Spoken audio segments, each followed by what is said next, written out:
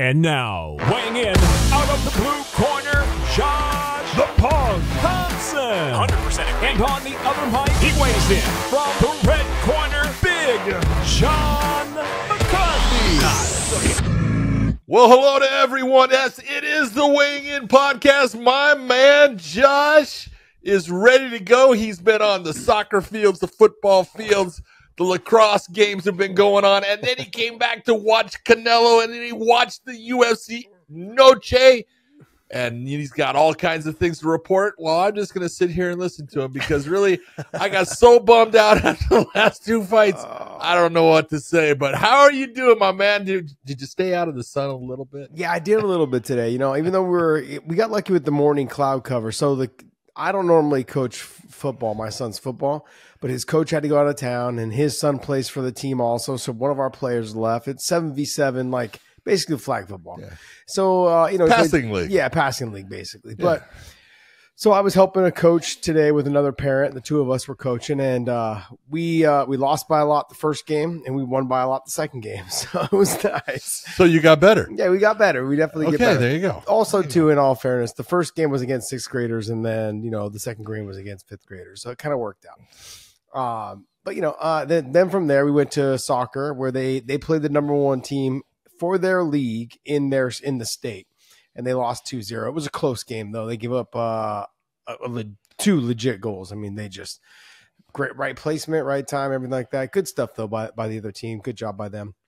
But our boys are playing a lot better now, so it's good. I'm enjoying watching them grow. We got a new coach this last March, and it's been awesome, man. So he's been great.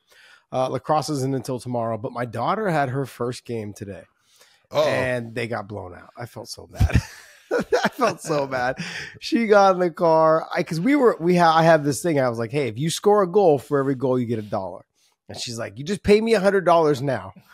No. And they got blown out 7-0. I wonder where she got that cockiness from. She was so she got in the car and she was so upset that she didn't score a goal.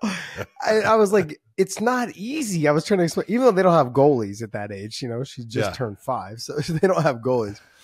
But that's funny because all you do is you watch the ball and you watch this group just chase the ball. It's like a pack of dogs just chasing their tail after each other. Yeah, it's pretty fun. Just chase the ball. I mean, I was trying not to get upset, but literally she had 2 breakaways and her own teammate took her down.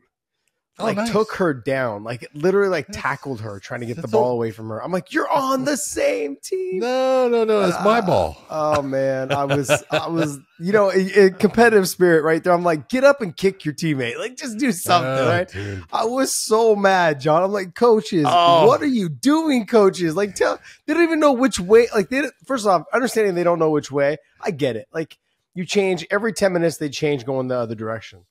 And I'm like, why would you do that to them? Do it every 20 minutes because they do 10-minute halves because it's hot today. So they do 10-minute, 10-minute, 10-minute for 40 minutes. So they play 40 minutes, but they do 10-minute. But it was real muggy in the afternoon. So anyways, look, I don't want to bore you guys too much with all my kids' sports stuff. But, man, I had a good day today. It was a long day. We didn't get back, though, until late. And I was able to catch the main card of the UFC. I caught some of the prelims as well. I was able to watch Bellator in the car ride because it was about an hour away from where we were at. So I was able to catch the Bellator fights as well. And then I watched a little bit of the Canelo fight till about round 10. I was like, all right, this thing's over. It was over already, but thank you. Yeah, it was a dominant performance. I was really surprised that his opponent, being the heavy puncher, being the bigger guy, sure didn't act like it when he fought out there. And I get it, it's Canelo. No. I get it. Yeah. It's Canelo. But we'll get more into that in a second. We'll just kind of comb over it too, because like I said, there wasn't much of a fight. But let's go ahead and jump, right into all this. But hey, before we get started though, this whole episode is brought to you by BetUS. John and I gave you some good bets this weekend. Well, we thought were some good bets. No. We came up, and just so you guys know, I actually put money down on these bets as well, because I really thought Sean was going to get it done. I know, so I lost $250 on Sean. I had Sean winning by submission. I thought for sure, and I was gonna die on the hill thinking that, whether it was triangle, guillotine, and plus I think it was plus 1,200 when I put money down on it, and I had him winning by submission. Well, that didn't happen tonight. As a matter of fact, he didn't even get the win. So, but this whole thing's brought to you by BetUS. I want to thank you guys so much for continuing to subscribe to us. If you guys want to win 150%, There you go. George, give me the little hand gestures there. 150% bonus on all your the way up to $2,000 on your Thank you first very much. deposit with them. If you guys use our promo code YouTube150, go ahead and hit that YouTube150 at BetUS. So, yeah, man, I want to thank you guys for always supporting us. And also go to WayneandMerch.com, pick up some of our apparel there. I'll be getting some new designs. Hopefully, I'm still waiting for a call back from our guy. And so hopefully we get this thing done and wrapped up so we can make some changes on the new apparel that's coming out. And John's got a shirt on there too that's available on our site. Let's take a look at that thing. Let's see it. It's a beaut, baby. Yeah, it is a beaut. Boom, look at that. There we go. Wayne in podcast. I love that. I like Yeah, a little shield, like flag, shield American flag. I like that. Nice. Beautiful. Beautiful. Making me feel all patriotic about the Wayne podcast. All right, guys. Well, hey, look, let's jump right into the main event there, John. Go ahead, man. Rob and Sean. Before we jump into the main event, I want to talk about what did you think of the Sphere? Did you think it was cool? Did you think it was special? Did you think, nah, who cares? I mean, I guess I'm going to approach this a couple different ways since we're about to talk about the main event. Sean O'Malley, when he walked out, had looked like he hadn't walked out to the arena yet when he got there. He didn't. You could tell. He was. Yep. He was looking around like. And what do we tell fighters all the time? Make that walk, get in that cage, bounce around, make it your home. So it's not like, oh, this is the first time I've done this. It's a whole new venue. It's a whole new experience. It's anytime I traveled overseas, I always try to make sure, or not just overseas, anytime I traveled to a new venue, I try to make sure I got up into the cage, try to make sure that I made the walk down, kind of understood where I was going for bathrooms and, and doctors and all of it. Just figure it out. Yeah. But he walked out and you could tell it was like deer in headlights. He looked like, and I don't know if that had anything to do with his performance. I don't want to take away from that, but I'm simply saying there was some of that when he came in, which was different than what we're used to seeing. I think he's used to walking out either in the T-Mobile Arena or the Apex or places where he just, hey, it's like another arena. Just walk down the hall and I open up and it's a big circular thing. No. Now this time it was all screens with, one side having the crowd. And so it's a different feel. In terms of what did I think of it? It was kind of hard to tell from where I was at, but I don't know if you guys remember the old casino in Vegas called the Aladdin. Yeah. Remember the strip mall that they had there? I don't even know. The Aladdin's not even there anymore. It's like the Paris. Anyways. But they had a strip mall that was in there, and it used to show like clouds that looked so real up on the ceiling and the roof. And it just kind of gave me that feeling a little bit when I was watching, tonight. Because I don't know if you guys noticed, they had like the Aztec, like kind of the like Aztec or Mayan temple, like kind of like displayed up on the screen. But above it, they had the sky, and it looked so real. It looked amazing. I thought it looked awesome. I think fighting there would have been amazing. Would have probably been a lot to take in. I thought that they would have had the fight actually on the screen while I would have thought so too with that. But yeah, but that also might be distracting. It might be. It probably would have been, to be honest. It probably would have been really distracting, to be honest. But I wouldn't have known until I would have seen it. And I think the fighters would have maybe had said something too, like, "Hey, how would it have been?" But I don't know. I thought that's what they would have had. Like, "Hey, I'm fighting, but now my opponent is 10 feet tall." Hold it, 10 feet tall. 10 stories. I'm in. When they started, they had the beginning fight with Rodriguez and O'Day Osbourne, and they're standing there, and there they are, 70 feet tall up on the screen. I was like, what would that be like to look at yourself saying, "Hey, I'm 70 feet tall"? You know what's crazy, John, is that we're having a place like that built here. So there's one called Cosmo. Anyways, there's a place here that's already like that. So it's like a half sphere. When you walk in, and it's like you can go in to watch football games and UFC fights and boxing matches. But it's like it's just a big theater room, but it's big. It's like an IMAX. It's like an IMAX. No, but it goes up and over you. I'll have to show you. I'll have to send you the link for it. It's pretty cool. But they're also in DFW, in Dallas-Fort Worth. They're building a smaller version of the Sphere. Okay. So they're going to have concerts, live events, everything like that coming soon. So they're saying I think it's going to be done in like the end of 2026 is when they should be done with it. So we'll find out. But it's a little bit smaller version of the Sphere. So I will tell you this. That'd be cool. You know, I've been all over the world, damn it. And I've been in some of the greatest arenas that people talk about, even been in, the Roman Coliseum and all that, where they were talking about doing a fight and everything. And never got to do fights in the Roman Coliseum. But you can go to like the K1s or the Prides or any of those, and, great arenas with special stuff being done. I remember one of the K1s had an orchestra. Mm-hmm. For the fights. I mean, an entire orchestra. It was like crazy and stuff. But I gotta say that, I always said that the Royal Albert Hall in London was the first UFC there. It was UFC 38. And it had these these red velvet drapes everywhere with this gold background and stuff. And it was this small, compact, but it went real high. I always said, that was the coolest place that I ever did fights, because of the fact that it just looked like, are you not entertained? It was one of those, it was like the Roman, gladiator days. And it was always really cool.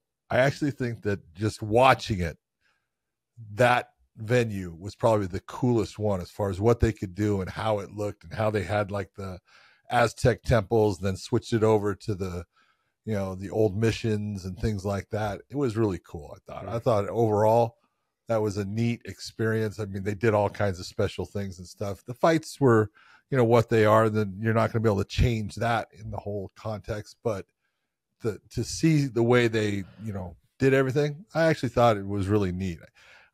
I heard people complaining, saying, this is stupid. It's better at the Apex. It's like, shut up.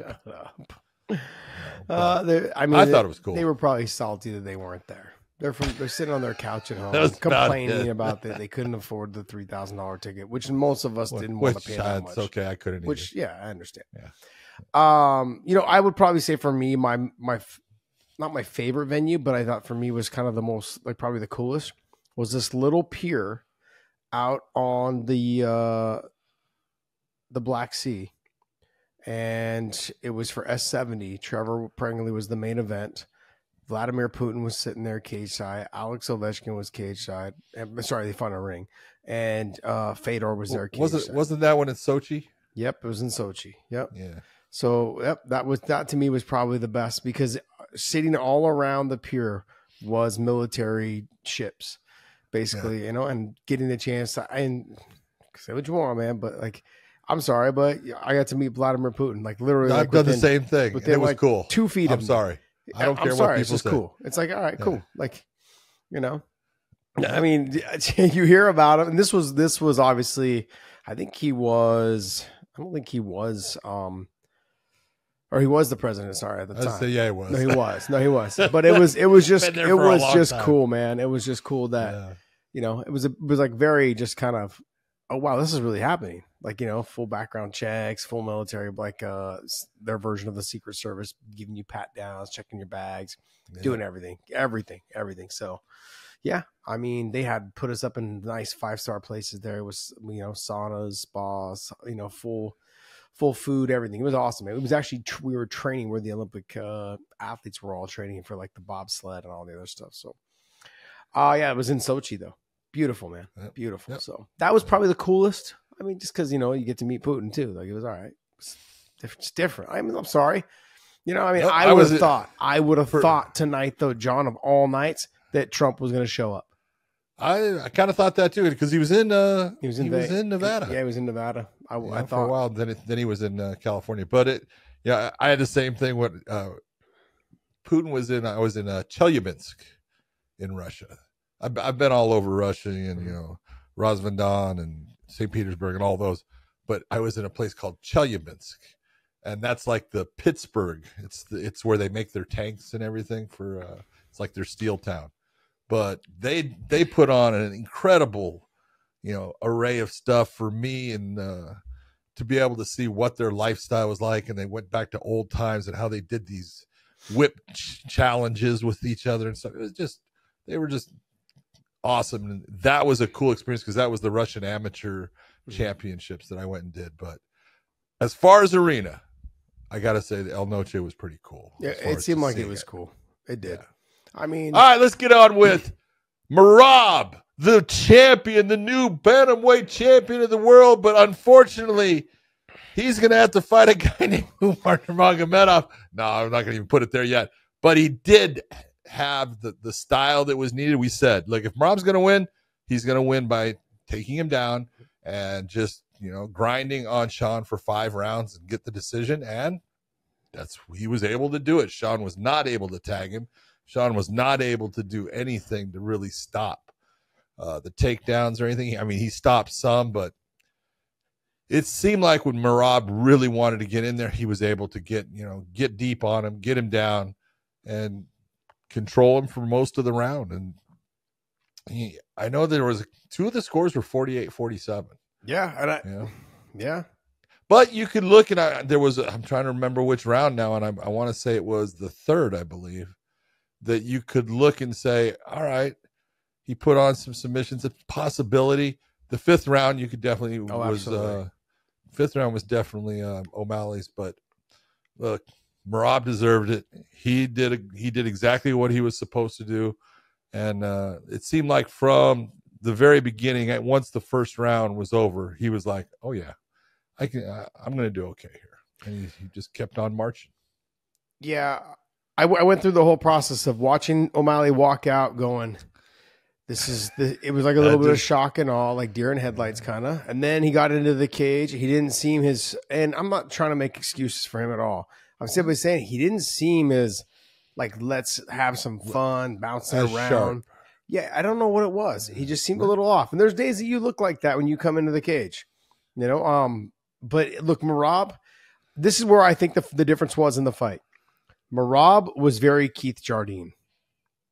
Oh yeah, Sean had no idea what he was going to do. Shoot, throw an overhand right, throw a spinning back fist. He had no idea. True. And you could tell after the 2nd round that Sean was super frustrated.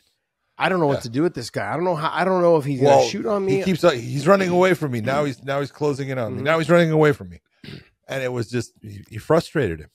Yep. And Merab covers distance very well when he hits his shots. When he penetrated and got deep into those legs, he was able to drive him all the way through, get him to his back.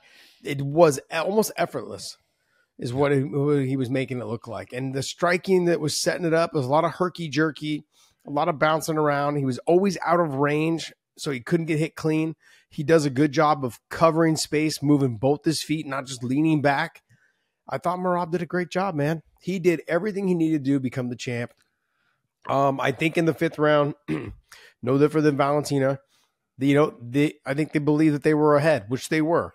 Sure. But you've got to be careful, man. Like, you got to be careful because he got kicked to the body in the 5th.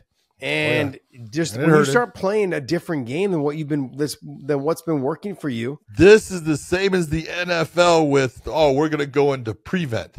Yeah. Why are you going to go into prevent when you've been doing great with your normal game plan? Yeah. I don't get it. I don't either. And so don't sit there and change it. Yeah. I mean, anyways, I thought Merab fought a great fight. I don't see them giving Sean an automatic rematch. I don't think that fight warrants an automatic rematch. That's why I'm being honest. I think they're going to put Umar Nurmagomedov against Merab. And that's where you look and you go, welcome to being the champion. It's like, well, I mean, this is as much as everyone knows that I'm a fanboy for my boy Umar.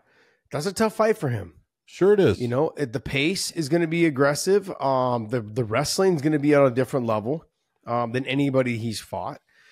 He's going to have to grind it out. He's going to have to stuff takedowns. He's going to have to get takedowns to slow Merab down. You can't just let Merab dance in front of you, for 5 rounds and just keep trying to take you down and you defend, because then you'll end up looking like Sean, where you just don't know whether he's going to throw a big overhand right or if he's going to try to shoot on you. You've got to get wrestling and make it offensive as well to make him respect you.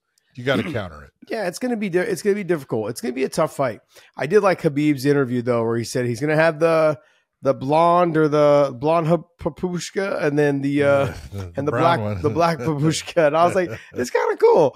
They're both going to walk out with their ceremonial hats. Yeah, that's going to be great. So that's kind of cool. Look, I mean, let's just be honest. I was wrong on the betting. I thought Sean for sure was going to get the submission. I was leaning more towards submission than most people were leaning towards knockout. Even the betting odds had the knockout, but I had him getting the finish. I even put a little extra down on the submission portion of it all. But hey, it just didn't come about. You just can't pick them all, man. No, you can't. And this is why I said this is why you fight the fight. John, I expect to be able to pick them all, though. I mean, I'm a true you are a true professional. You are. And you know what? You're going to get most of them wrong. John, this is when people ask, when they bring people in to the courtrooms and they say he is an expert, they're talking about people like me. Are they talking about people like you? Yeah. So you know what Void Dyer is, right? No. I'm just talking about experts like me. Yeah, that would be an expert in court. Okay, whatever. We'll put you under Void Dyer to see exactly what you know. Yeah, I'm just an expert. And as soon as they started asking questions of you as far as the sport of MMA, like the rules, they would quickly say this is not an expert. No, I am though, John. I am. Just because a little bit of CTE creeps in there every once in a while. I'm still an expert. But overall, if you're going to rate the fight, what would you give it out of 10? 1 out of 10. The fight itself? Look, it was a boring fight, but it kind of had to be for the guy that won it to win it. When we said that, he was going to have to go and, take down, maul, repeat, take down, maul, repeat, take down, maul, repeat, and that's what he did. And that's what got him the win. And I don't blame him for having that game plan. That's, to sit there and say, oh, you should have been, you should have made it exciting. You should have stood on your feet and, thrown hands with him. No, because you wouldn't have won. So I look at it and say, as a championship fight, it's a 5. It definitely wasn't, a barn burner. It wasn't the worst thing. I mean, there was some drama in there, and there were some times that you looked and said, there were some things going on, but overall 5. Yeah, I was leaning more towards 6. But they had a couple 9s and 10s earlier. No, they had some great fights earlier. Boy, they had some really good fights earlier. Whether you're an Olympic athlete, professional hockey player, MMA world champion, or just an active kid, LMNT helps anyone stay hydrated. Each stick pack delivers a meaningful dose of electrolytes free of sugar, artificial colors, or other dodgy ingredients. Get your free sample pack with any LMNT drink mix purchase through link in bio. Also try the new LMNT Sparkling, a bold 16-ounce can of sparkling electrolyte water. Roll, train, ride, or play, but stay hydrated and stay salty.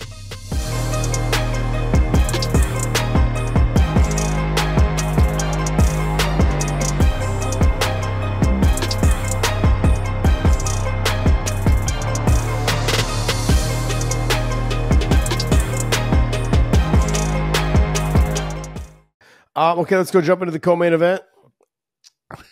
This was the same, man. The whole part with this one is, and again, smart game plan by Valentina Shevchenko. This was her way of getting a win against Grasso, and she went and did it that way because, hey, this is how I'm able to get my win. She went and did it.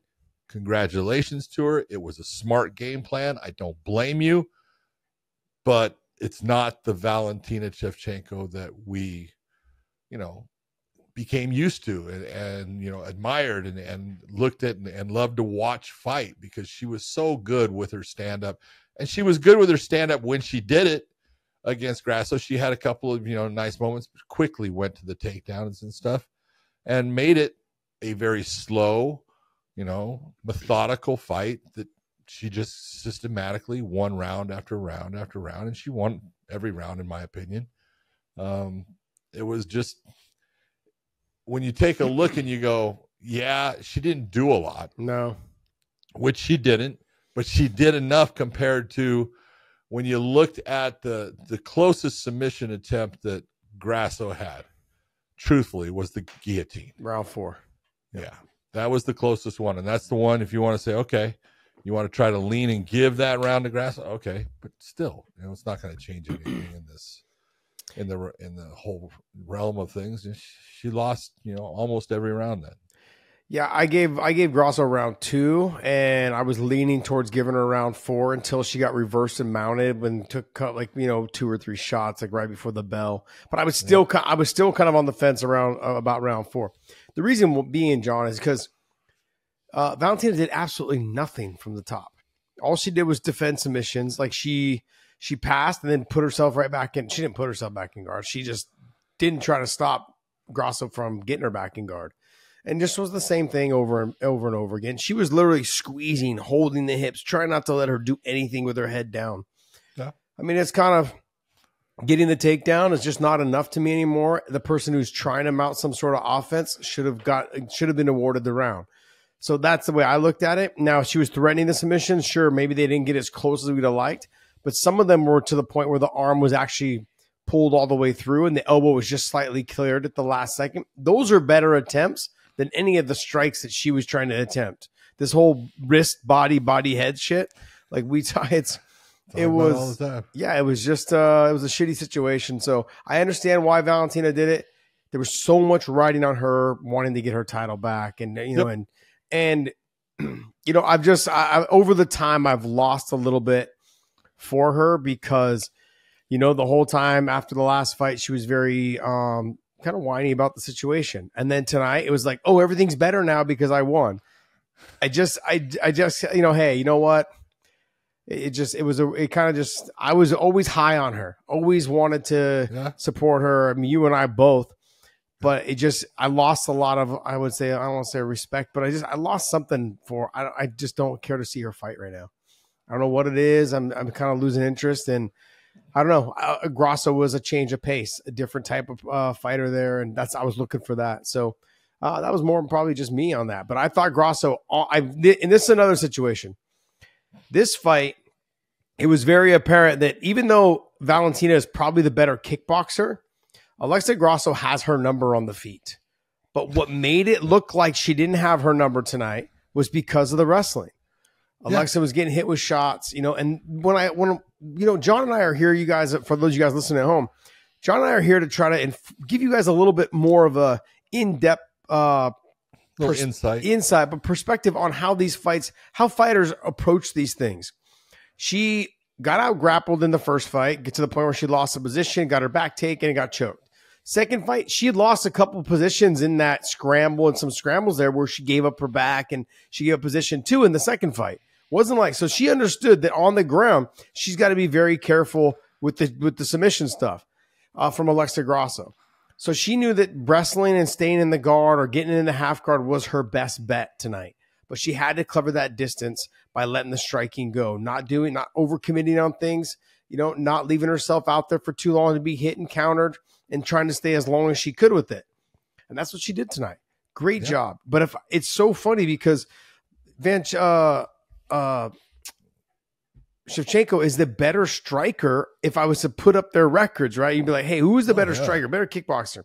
It'd be Shevchenko. But in the bottom line is when they fought, Grasso has been the better boxer, striker that's landed the harder, cleaner shots, the one that's actually been able to touch her a little bit more. But then that all had to be changed if she wanted to get her title back. And so she fought a great fight tonight, a very smart fight, very boring for us at home. Especially at 1 a.m. trying to watch it. But yeah, it was, but textbook on what you need to do to get it done. So both, Merab and both Shevchenko, both of them, they fought the way they needed to win that title. And guys, I would normally be like, if it was another fight, I'd probably say something. But right now, the money between being the champion and not being the champion, I don't care how you win the fight. I understand. I know it sucks for us fans at home, but man, make your money. Yep. Like whatever it takes for you to make that money, make your money. So I get it. I understand. Next fight. This is one we had Brian Ortega taking on, or Diego Lopes taking on Brian Ortega, I would say, based upon the rankings at the time. And, we had Ian Parker on and he told us stuff because we were both looking towards Brian Ortega. And then we said, you know what? Ian, I think, is right here. I think Brian's kind of overlooking. Then after watching the fight, I don't know that Brian overlooked anything. Brian was his normal, just tough self. But Diego Lopes was the guy that when you looked at the fight overall, it almost seemed like, yeah, Brian was like, hey, I'm coming out here and I'm going to fight hard, but it really doesn't matter what happens because I'm going to a different weight class, just like Ian talked about. And Diego Lopes is looking to become the champion. He's looking to impress. He got tired after that first round, and he shot his wad. Let's just be honest, and I don't blame him because he had Brian seriously hurt, and he was in a position to possibly end the fight. Didn't happen, but man, everything that was happening with the whole thing, the way the arena was, getting the quick knockdown basically of Brian. It wasn't a knockdown, but eventually he went down to the ground. I don't blame him for going after him the way he did. I thought that's what we want to see out of him. And he's got some holes.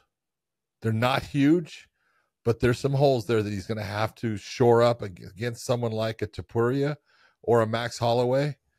He's going to have to change some things up because his stand-up is a little bit stiff, and he starts to push his punches. When he gets a little bit tired, you can see it a little bit different. But overall, you got to give him credit, man. He put on a great performance against a super tough fighter, a guy that comes, to, give you everything he has. And Brian did, went all the way to the end. But in the end, Brian definitely looked like the beat fighter. And congratulations to Diego Lopes. Yeah, when you see them standing face to face at the weigh-ins, Diego Lopes is bigger than Brian Ortega. Yes. So that's one thing. Two is, I think some of his cutting his weight is affecting his conditioning. Yeah. Because he looked tired again in the third round today.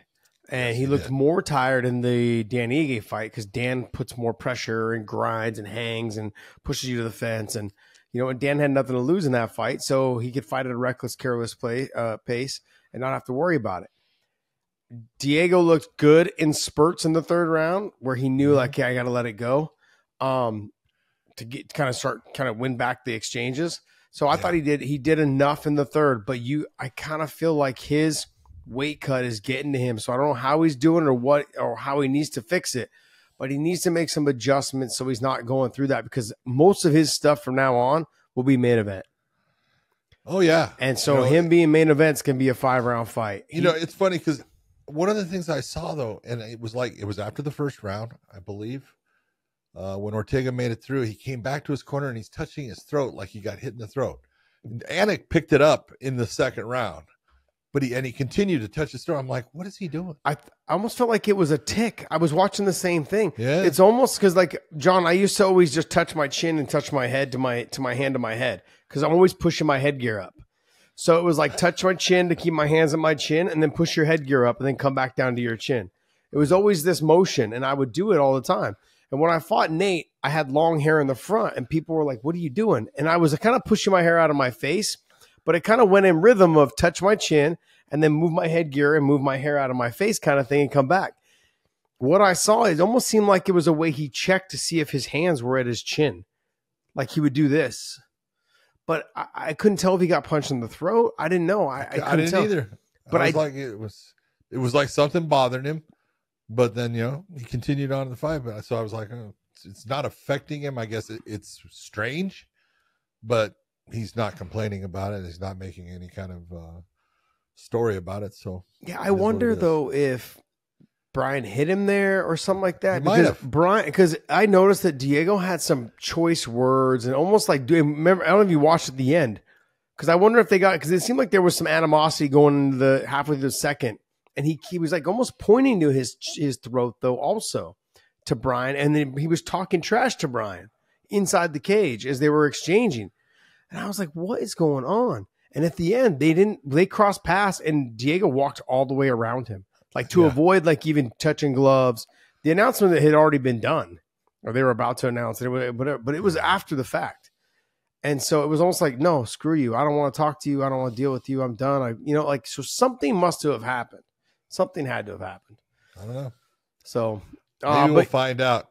But this was another fight that even though it was a great fight, I thought it was a great fight. It was a great fight. I didn't know what to expect, to be honest. I was expecting Brian to be a little bit more aggressive. He fought at a very casual pace.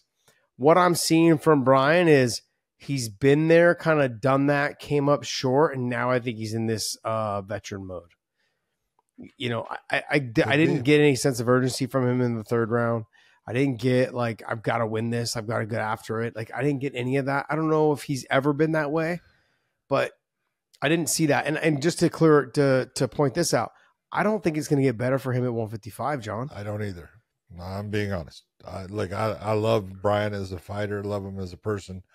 But at 155, he's got a big frame for 145, but not 155. It's average. And strength-wise, I do believe that there's too many people that have a strength advantage over him. Punching power-wise, it's going to really start to affect him because they're going to take that shot that normally hurts someone, and they're not going to be hurt by it. And when you look at, 155, it's just a bigger version of the 145 as far as, speed-wise, they're still fast. They all wrestle. They all have a basic jiu-jitsu game. They all have good stand-up. So, I mean, you're basically talking about the best division in the sport. I get it. Go ahead. There he goes again. That you are not part of. Just so yeah. At one time, long gone. Way back. I want way back. Way back. No, it still is. It's probably it's still one of the premier divisions. Oh, absolutely. Within the sport. Yeah. And so I just look at it and you go, if you're not beating Diego Lopes at 145 and you're not beating these guys that are in the top, 5 in 145, how are you going to beat the top 5 in 155? I just don't see. But maybe it is. It's the one thing, just like you said about Diego Lopes, maybe the weight cut is killing Brian. It doesn't seem like his cardio is bad. He always seems like he has cardio, but maybe that weight cut is causing him problems. Possibly, but I'm looking at this like who is he going to beat? Brian Ortega's number 3. I'm not talking about Brian Ortega. I'm talking about Diego Lopes. He's all the way up now. Probably, let's just say he ends up being at like number 4, somewhere in there, 4 maybe 5 in that Arnold Allen, Yair Rodriguez. I mean, Diego Lopes and Arnold Allen would be a good fight. Yeah, it would. That'd be a good fight. So then he would jump Evolov, who he's fought. Who he has already fought, but Evolov is now fighting. Yep, he'll Aljamain. Jump, and he's fighting Aljamain, so that's a good fight. Aljamain's number 8, so that's the two of them. But I mean, Diego's going to jump both those guys over his win with Brian Ortega, so he'll be in that number 4, maybe that number 5 spot. But there's Max. He just beat Brian. There's Yair. I don't know if he's going to be active for a little bit.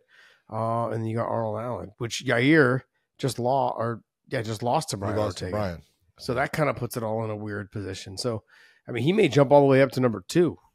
Or sorry, number 3. There's a possibility. I would say 3. Yeah. So we're going to find out, though. But, Aljo being there, I mean, Aljo, I think at that weight, I didn't have high expectations for him at 145. But I'm starting to actually see that he's actually filling out really well. He's filling out really. He looks good. I think Aljamain is the perfect example of a guy that he can make 135, and he was a big 135er. But in the end, I think it was affecting him. He was having problems with that cut, and it was at 145. He's just feeling better, looking good. And he's big enough to be with everyone in the 145-pound weight class. So got it. I think it's a good spot for him. But if I go over to tough fight, if I go over to 155 though, John, and I hit up 155, and I look at that. Be honest. There's nowhere. The only guy that I could say would be Charles Oliveira, because you get a little bit of grappling. He doesn't have a lot of power. Don't get me wrong. He's got good striking, and he seems to find the mark on people's chins. I mean, he's dropped a lot of guys, and he's made them pay. Since Charles became the lightweight champion for the time that he was there, even his run up to it, he's changed as a fighter, and he is a much different animal now than he was, 4 years ago, when I would have said, "Yep, Brian Ortega and him would be a good matchup." I don't think it would be. No. I think Charles Oliveira overall would just start to run away with that fight. On the ground, Brian's not going to do anything with him. We'll say it's even. Okay. even though most people are going to sit there and say Charles is going to. No, you could see that even with the Diego Lopes fight. Diego had problems with Brian when he was on the ground. Mm-hmm. You know, Brian always was able to quickly get his legs where he wanted, except when he was hurt at one point. And that's trying to get your brain back. But when he was with his brain working, he quickly was able to move his legs into butterfly positions or getting himself back to guard or anything, while Diego was trying to pass through at times, wasn't able to do it. Yeah. So Brian's ground game is good. It is solid. Not that he's going to do anything with Charles, and I don't think Charles is going to do anything with him. But when it comes to the stand-up, the big difference is the kicks. Yeah. Charles is a kicker where Brian really isn't. Brian is more boxing-centric with his stand-up, and that's going to be a problem for him in the end. Yeah, and he doesn't have that power, in my opinion, to really hurt Charles now. Yeah, Brian doesn't have the power. He also doesn't have the speed. Yeah, I saw tonight. He's not a very fast guy, and he leaves himself out of position after he strikes quite a bit. I don't know. I don't know what he's going to do now. He's going to have to reevaluate. He's going to have to figure out what he wants to do. Going to 55, though, I'm not quite sure is the answer. Yes, it seemed to me that a lot of times, we talk about, moving in, throwing your shots, and then we got to exit. We get out. And he was at times standing there, almost waiting for the counter to come, when it's like, why are you waiting there? Get yourself out. But just what happens in fighting. Yep. I mean, a lot of that's done in the gym. You got to make those changes in the gym. True. Boy, the fight before that, though, Daniel Zellhuber against Esteban Ribovics. Holy shit, what a great fight. Awesome. I mean, just back and forth. Ribovics always trying to land big shots and having a lot of power, and I thought Zellhuber did a great job throughout most of that fight, the first 2 rounds, of absorbing the power at times, making it miss a lot. But boy, did it land in the 3rd round after he dropped him. He dropped him with an elbow, and then Ribovics comes back and puts it on him, but doesn't put him down. But man, he had the old stanky leg dance going, man. But I was so impressed with Zellhuber and his cage-a-dope, I'm going to call it, the rope-a-dope. Man, he did a beautiful job, kept moving, did exactly what, when people talk about, why, are they going to stop it? That's what we're asking a fighter to do. He's not just a target. He's trying to move. He's trying to look. He's trying to see and avoid shots or grab a hold of someone. Zellhuber did exactly what you were looking for, to say, yeah, he's hurt. I know he's hurt, but he's trying. He's working. He's doing things that can be effective in keeping him safe. And he did a great job. He made Ribovics miss a lot of shots. But overall, just a fantastic fight between the two. Yeah. Did you have it scored that way? I did not. Okay. Being honest. That's what I wanted to know. But I was also, first off, I was rooting for Zellhuber, and so I'm looking. I can't say that I scored it, like I would have if I was just a judge that was just weighing things out. I was kind of watching and kind of rooting. So, but I thought Zellhuber was going to get it, but I was okay with it. Yeah.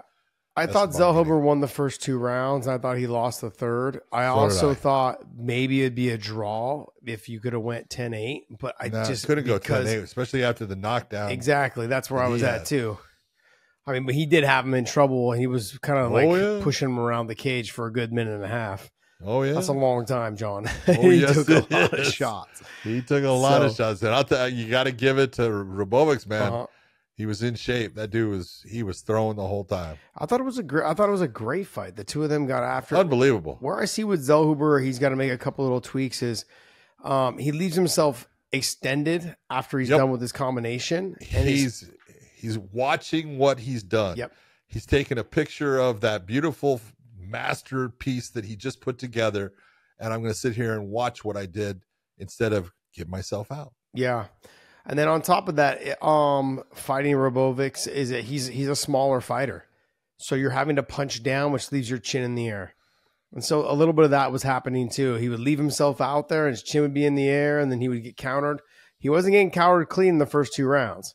He did take a couple of shots here and there, but he found the spot in the 3rd. And then it was, He did.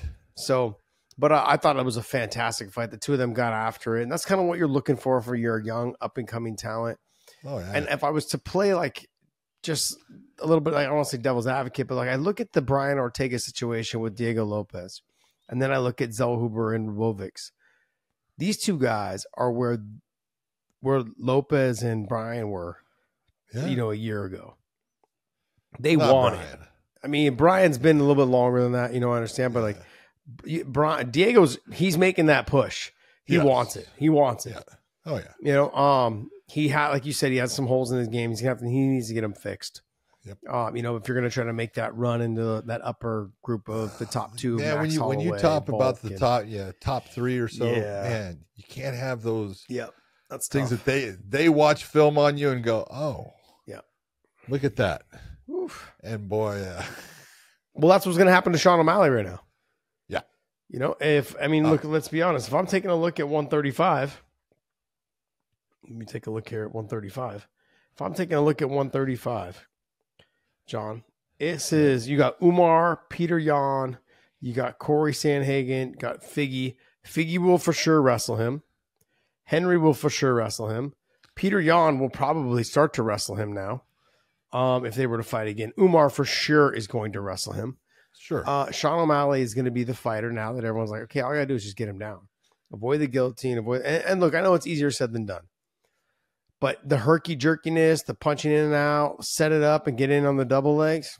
You got to be careful of the big knee up the middle, of course. But, I think you start to see, as soon as someone beats you, they cannot lay out the game plan. Now, it's up to you to mimic the game plan that'll work. Rob's game plan is very difficult to mimic because he's all herky-jerky and he's shorter and he's explosive and he's got good wrestling. The thing that makes him work so well is that he's got great cardio. He weaponizes his cardio. Yep. So, just as you start to see top-level fighters kind of, lose here and there, the game plans now start to be laid out for the other fighters below them to start trying to figure out how to beat them. Hey, I want that fighter. He's coming off a loss. I saw the recipe on how to do it. The blueprint on how to do it. I want that fight. They take it. Sometimes it wins. Sometimes they don't. But they have a little bit more success with it because the game plan has been laid out on how to beat them. Yeah, but you know who Sean O'Malley is going to fight next. Who's he fighting? It's going to be Corey Sandhagen. Both of them coming off a loss. Very true. Makes fight. Sense with the fantastic fight. Good fight. I would somehow bet that it'll end up being O'Malley against Sandhagen, which is, like you said, fantastic fight, but they want to get one of them a win. Yeah. Both of them are about 5'11". Yeah, both are 5'11". I think. That's 135. Be an interesting matchup. I think it will be. Oh yeah, I think it will be. Sean, I think it'll be a little bit faster. Corey's gonna be a little bit more of the technician on the feet, but Sean's gonna pull out some little tricks here and there, the spinning back kicks, those type of things. Whereas, Corey does them now too. Yeah, he does them here and there. They're very it's gonna be a similar. fun fight. Oh yeah, Be a fun fight. I think Sean's got the upper hand in the grappling, but I don't know if it's gonna go there.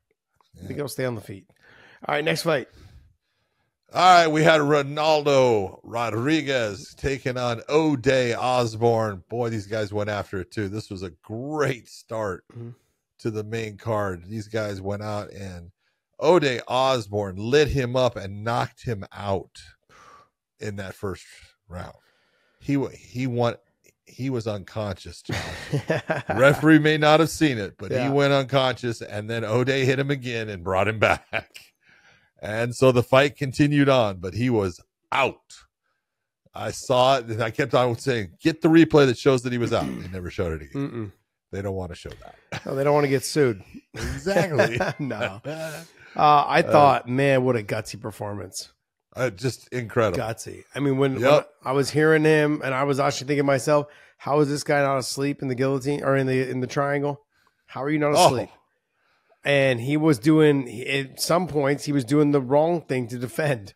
Oh my God! But you got to get. Osbourne was doing the wrong thing offensively. Yes, he was. You look and you go, would you push the elbow across? What are you doing? Yeah. Right? But it's like, all right.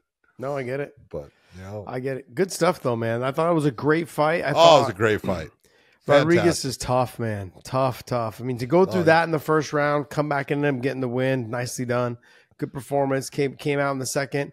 almost like a whole new person. Nope. Oh, dude, he got a 10-8 round in the second. Yeah, just came out like a whole new person. Like, hey, I'm here to win this fight, and doesn't matter what happened in the first. You have to, but you gotta give it to Osbourne also in the second, because I thought he was quitting. Yeah, I thought he's giving up, and man is like, nope, I'm not going to do it, and he just got himself out near the end of that round.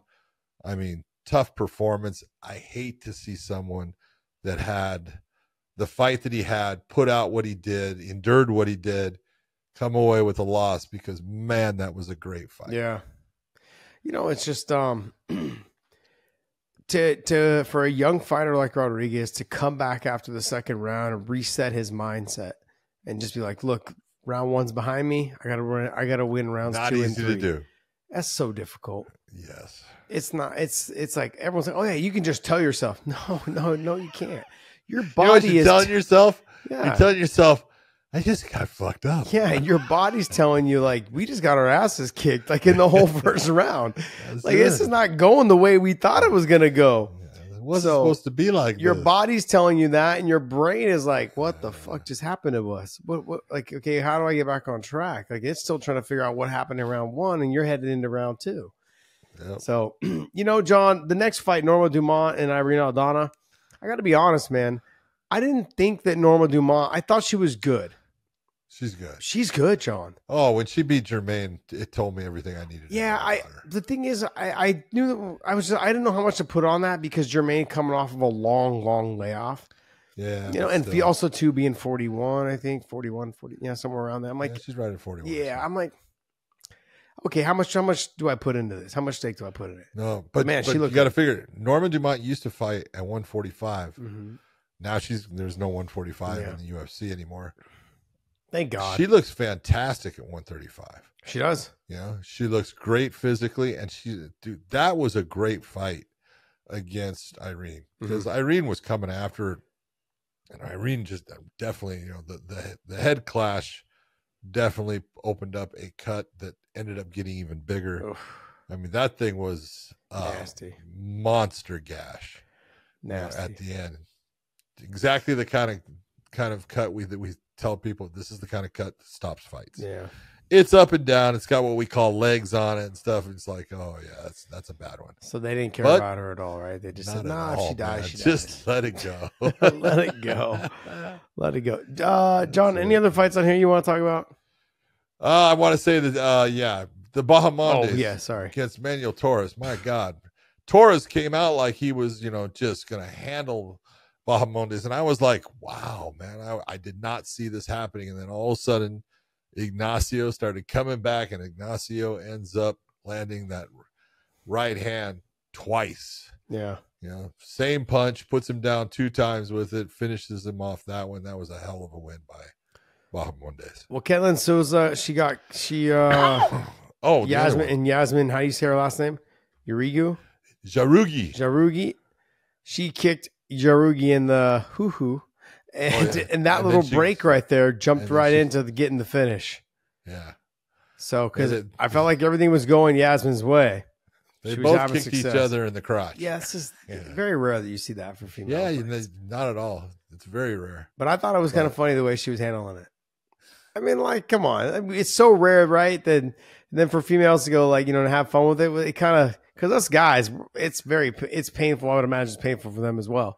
Yeah. But, you'll see sometimes the guys will bounce up and down, and we'll kind of look to the crowd and be like, grab our stuff and move junk around and stuff. But it's fun to make light of it, because it's like, okay, we're all wearing cups, or most of us are. I don't know if they're wearing cups. I don't they are think not they wearing are. a cup. No, yeah. So, yeah, that's straight foot to hoo-hoo. Anyways, exactly. Joshua Van, I thought, man, what a great fight that was. Tough fight. Tough fight, man. I'll tell you what. Chairez in the first round, he put it on Joshua Van. And then Joshua Van came out, the body shot. Yes. This is where you try to tell people, go to the body. And then when he's hurting him, then he goes up to the head, and I'm like, go back to the body. What are you doing? Yeah. Go back to the body. Great win coming in last minute for that fight. Chairez he's a dog, man. That guy's tough. I'll watch that guy anytime. He was fun, but Joshua Van definitely deserved a ton of credit for what he did in that fight on little notice. If you take a look at like guys like Joshua Van who took this fight on short notice, and then Dan Ige who took the fight on short notice, and then Diego Lopes who took the fight against Avalov or whatever on short notice, and they had great performances, you know, and Dan didn't win. Diego didn't win in those fights, but there's a sense of relief that comes off your shoulders. Like, look, man, I know what I took this fight for. I'm going to come out here and have fun with it. And you're not putting that extra pressure on yourself to fight these things. And we talk about it all the time. Sometimes you are your worst enemy. You know, you're the one that creates pressure. I tell people all the time, when it came to refereeing, I would tell commissions, I would say, you don't want to put that guy in that fight. Why? He's ready and he's not. You don't understand, when he is standing in that cage by himself, his heart rate's going to be somewhere around 95 beats per minute. And then as the fighters come in, it's going to start to elevate. And if you were able to take his heart rate, it's going to be at 145 to 150 beats per minute, standing still as the fighters are being announced, because he's putting pressure on himself. He doesn't want to make a mistake. This is what he's worked for. He's now there. And fighters do the same thing. You know, referees do it, fighters do it, judges. You have to get used to, you know, that just repetition of this. This is how I do it, and I'm used to it, and I don't let emotions get involved with this, because emotions are really nice at times, and sometimes they suck because they definitely hurt your performance. I would just take the Ivan Drago approach. If he dies, he dies. That's how it works. All right, guys. Hey, that's going to wrap up our UFC talk. We got some Bellator to talk about, and then we'll kind of glass over the Canelo fight a little bit. Just talk about, you know, the dominant performance, and you know, he dropped him in the third with the big left hook. Nicely done. You know, I just expected more out of him. Okay, we glossed over it. Okay, we're moving on to the Bellator. You expected more out of Canelo? Yeah. He just, dude, every round he won. What are you talking about? I think he lost round. I want to say round 8. I think he lost. I get it, but I think he lost round 8. I think he might have lost another round. I may not have watched it close enough on my iPad. As they started to get run away, like it was like round 6 or 7. I stopped kind of watching. I was like, yeah, but I think he lost round 8, 7 or 8. One of those rounds he lost, but yeah, but that was only because he just didn't do enough. It wasn't like he was kind of looked like he was taking a round off. Yeah. All right, let's go ahead and jump into Bellator. Bellator was over in London this weekend. It was earlier in the day, so I actually had to like go back through and watch it. But you know, real quick, we're gonna talk about Sarah Collins and Leah McCourt. This was your main event. Sarah Collins having a judo background, Leah McCourt having a judo background. And it was quick to see that Sarah Collins' judo background was much better than Leah McCourt's judo background. Yeah, but you know, before we talk about the main event, though, man, this episode right here, this portion of it is brought to you by OnlyFans. I want to thank OnlyFans for continuing to support us. And look, we are having fun with them over there, right? And not the kind of fun you guys are thinking. All right, but guys, we've partnered up with them again. And we're going to continue this relationship with them over there on that platform. So please subscribe to us over there. It is free to subscribe to us over there. I just saw Justin Gaethje's putting out some new leg kicking content on his OnlyFans account. That's right. And with Trevor Whitman. So they're doing some stuff over there. Great for them. You got Nick Diaz who's on there. You've got, you know, all the other guys. Also pro surfer Billy Kemper. He just signed with them as well. He's working with them.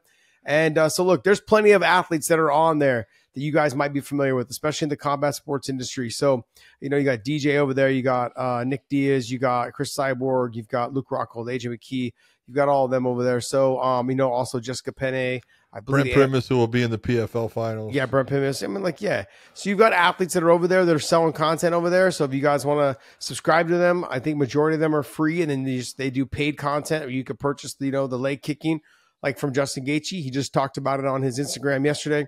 So, guys, head on over there, subscribe to us. It's just a good place to go to connect a little bit more with the fighters that you want to support.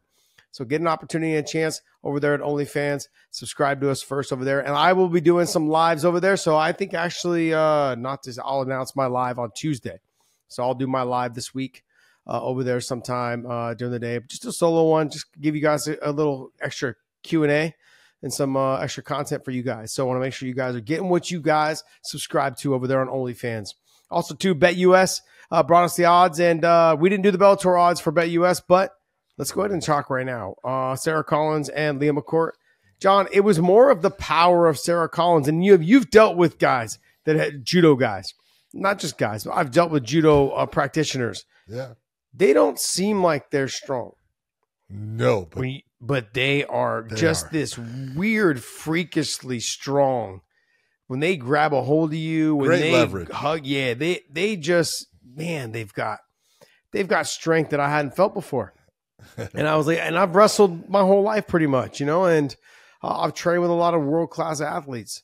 But man, the strength that they possess is just weird in positions that they just have control, not just positioning and body control and placement of the body and how to use their weight, but also just the grip strength and the control of holding you and how hard they hit. And we saw that. Sarah Collins with a beautiful shot right behind the ear against Leah McCourt, sat her face down on the canvas, and then she followed up. Very nicely done. Followed up with a rear naked choke. Yeah, but I'm saying she followed up. But look, when someone gets hurt that bad where they literally land face first, the rest of it was history. Yeah. You look at that fight and you go, Leah McCourt's had some good fights and everything, but now, she's 8-4. This puts Sarah Collins back up to, I think, 6-0 now, undefeated.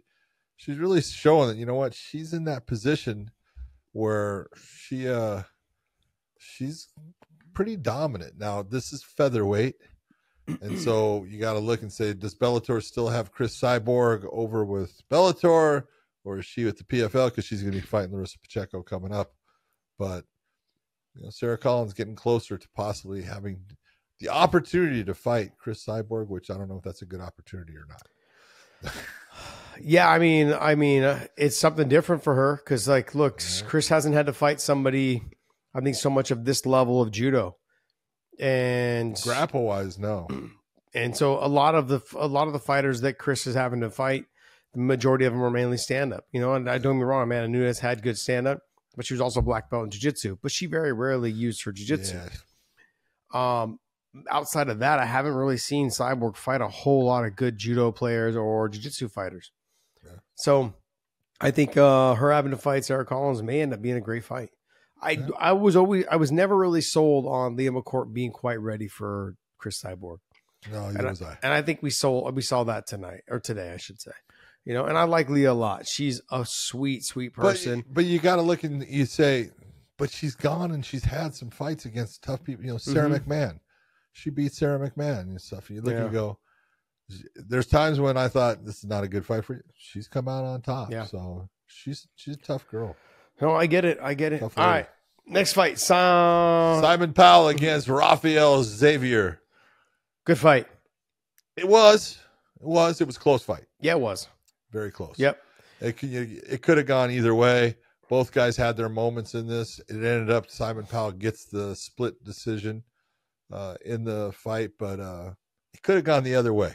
Mm-hmm. It was that close. I had Powell winning when I watched it, but it was not like, he walked away with it. Yeah, Xavier, though, with the push kick up the middle of the face in the first round, and then the follow-up and the leg kick damage that he was doing throughout the fight, I was leaning towards Xavier until the third round when he got tired. Yeah. He just was exhausted. You could tell he was kind of like doing half trying to trip and then fall into his butt and all these things. So I was kind of like, okay, maybe you shouldn't win. Yeah, maybe you shouldn't win because he looked exhausted towards the end of the fight. But I thought it was a pretty damn good fight. They had some good exchanges. They were throwing down. It was a good fight. Well, go ahead. I said it was. Okay. Luke Trainer taking on Laurentius Urbonavicius. I cannot say a Lithuanian name to save my ass. So. Urbonavicius. Urbonavicius. Yep. Mm-hmm. But Luke Trainer really, since his one loss, he's really come out and looked good. He's taken the O away from certain people. Here he looked good again. Very quick submission victory, rear naked choke. He's getting better. He's a big body. Yeah, he's big. He's long. He's good, decent on the ground. Yeah. Yep. And a super nice guy. Super nice guy. Does a lot of stuff with foster kids, helping out with the young kids, and working with them, and just kind of being like a role model for them. Good for him, man. Good for him. Mark Diakiese versus Tim Wilde. Got a unanimous decision win against Tim Wilde. That's you take a look and you go, when Mark signed with Bellator coming out of the UFC, you look, you said, man, he's a good fighter, and he's gotten way better over the last couple of years because he was only a kickboxer before. He was he was only a kickboxer, but he wrestled a lot in the UFC. No, he started near the end. When he first went in the UFC, he was straight stand-up. Yes, he was. And so then he started wrestling, and now he's become a wrestler. Yeah, but it doesn't make any sense. But why? Like, I mean, he's getting wins now. No, I get it. But look, John, let's be honest. In the third round, he was so tired from wrestling, he lost the third round. He was lost the third round. Yeah. And Tim is one of those guys, I feel like he's built for 5 rounds. He's not a 3-round fighter. Like, he always loses the first round. I don't think I've ever seen him win a first round. I like Tim Wilde. I do like him a lot. He's tough as hell. He's a gamer. He's got good stand-up, you know. But before this fight, he got knocked out by Souza, which he was winning the round easily, but right near the end, he got knocked out and stuff. And look, he's getting a little bit older now. Mm-hmm. Tim is at that point now where he's reaching that 37-year-old, 38-year-old mark, and things just start to change. Speaking of Souza, he had Souza and Archie Colgan. Yeah, this is the one we talked about. And what was the difference? Well, I mean, did you have it scored this way? No. Okay, thank you. I had Archie losing the fight. Okay. I didn't think he looked that good in it. I didn't think so either. I think he just didn't know what to do, which is weird because you can tell a guy who wrestles as well as he does and looked like he'd get the takedown anytime he wanted. Sorry, excuse me. He trying to stand up with someone. Trying to stand, but then you could tell he felt uncomfortable on the feet. So why not go back to your wrestling? You want to know why he didn't go back to his wrestling? Because he hasn't been training the transition from boxing to wrestling as of lately, very fluidly. He had great takedowns and great lifts and slams, but you've got to do it all the time. It's got to be in your daily training, on the mitts, on the bag, with your partner. You're just flowing, just pop, combination, shot. Pop, combination, different way I enter. You know, high crotch, boom, turn the corner. You've got a double leg, boom, like hit, single, render the flare. You've got to change it up and work on it. He didn't have an answer for it because there was times where he was literally with his back to the fence. I'm like, you're a way better wrestler than this guy. How is your back on the fence? And skirting out the sides and like kind of tripping over the fence. I was just like, man, what is going on? This is not the kid that I've seen fight before. No. So very tough fight. We knew it was going to be a tough fight. But I didn't think Archie won the fight, even though I was wanting him to win. Maybe I was being a little biased, when I was expecting him to win.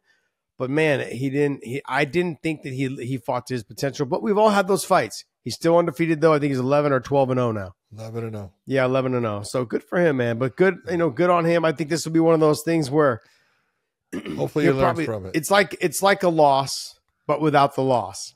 Yeah. Like, damn, I didn't fight to my potential. Everyone knows I didn't fight to my potential. But you know what? You live to fight another day, and your O stays for you for one more fight at least.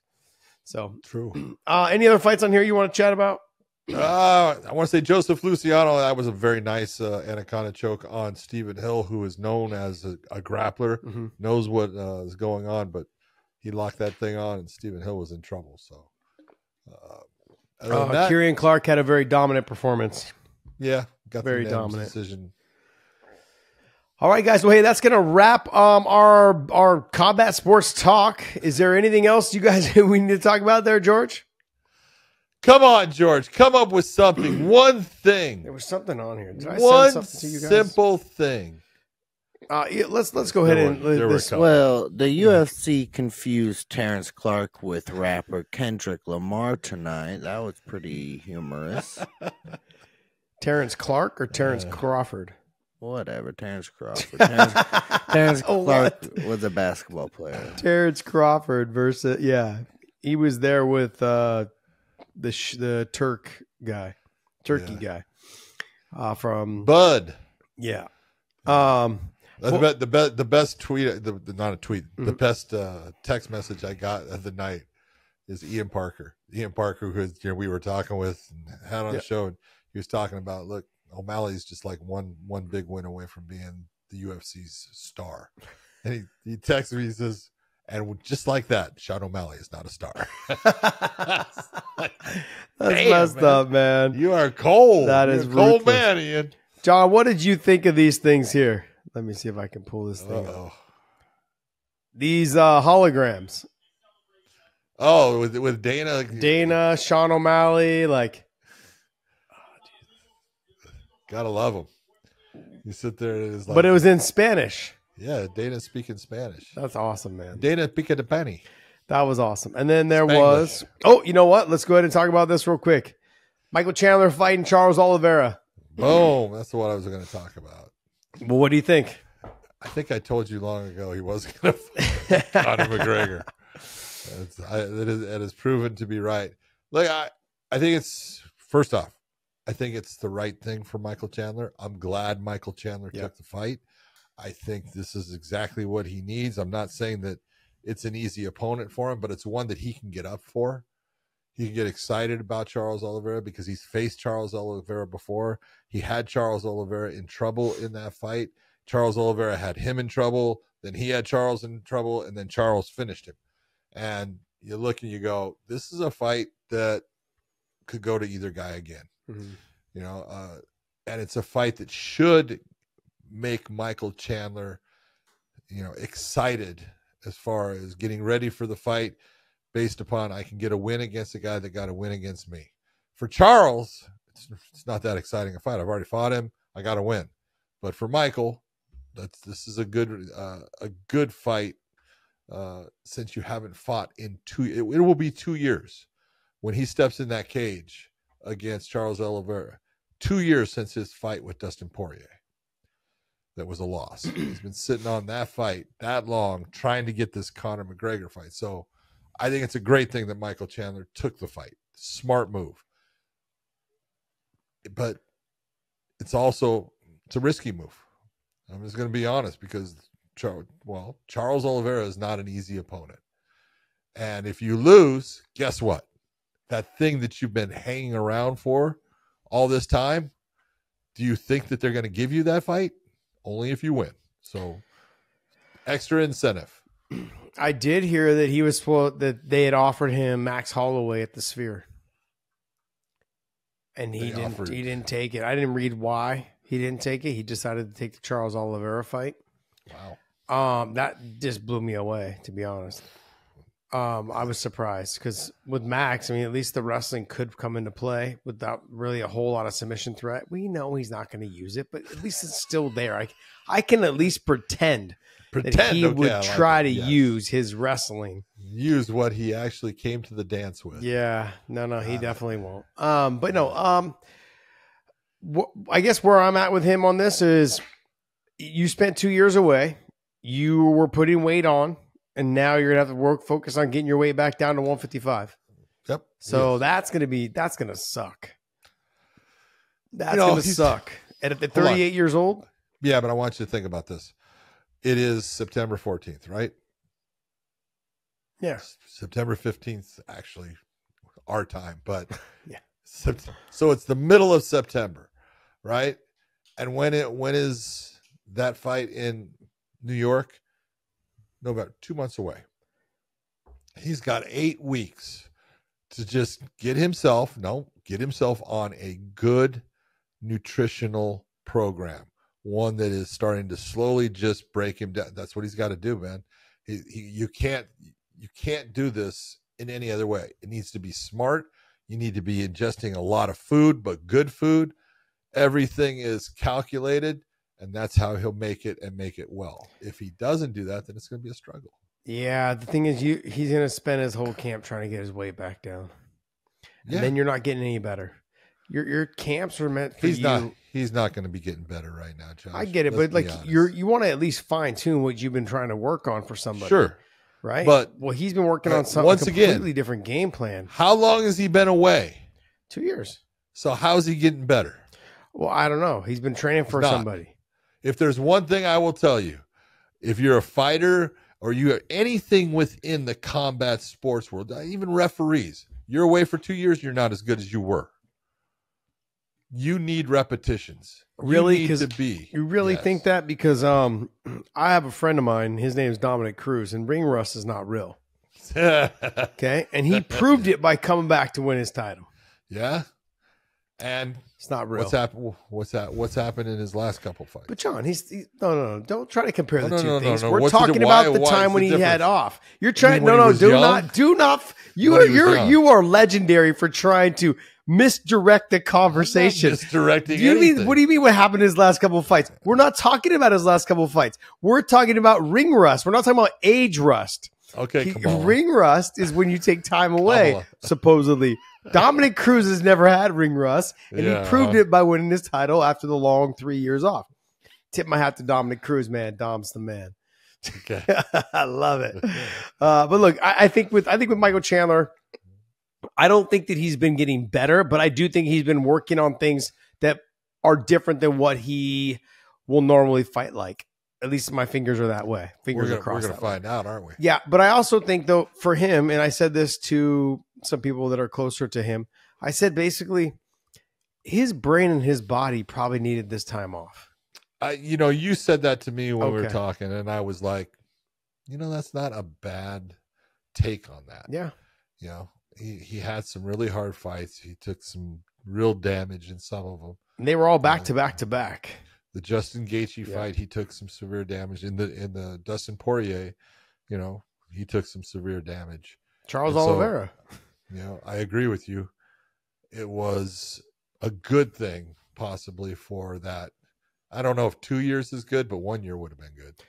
Yeah, I mean, I'm looking too. Though he was still training. He was getting ready for Conor one time. He was about 3-4 weeks out from the fight, and then the fight got canceled. Hell, not even 3 or 4 weeks. One, he was in June. It was how close was it? A week away? Something like that. 2 weeks away? 2 weeks away, I think. Yeah. So then, there was multiple times he was training for that fight, getting ready, doing all these things. So I think he's always kind of been in and out of camp. So maybe he's not getting better, but at least his body is not extremely out of shape. Oh no, first off, there's one thing about Chandler that I will always. He's never out of shape. Yeah. The guy he's a workout machine. He's always in the gym working out for physical conditioning and stuff like that. So that was never a concern for me. All right, guys. Well, hey, we're going to wrap up our show. We got to get off this show here so George can get it edited and get it out to you guys by tomorrow morning.